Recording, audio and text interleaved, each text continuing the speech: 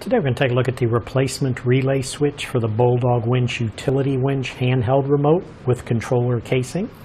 Now this will replace the relay switch that's in your Bulldog Winch handheld remote, part number BDW20174. That remote we do sell separately on our website. This remote is included when you purchase the BDW15008 utility winch by Bulldog, and again that winch we do sell separately on our website.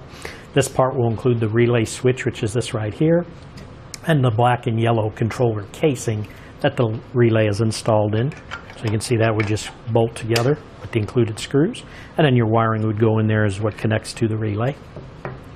The relay is what will allow you to transmit power from the vehicle or standalone battery to the winch motor and control the in and out operations.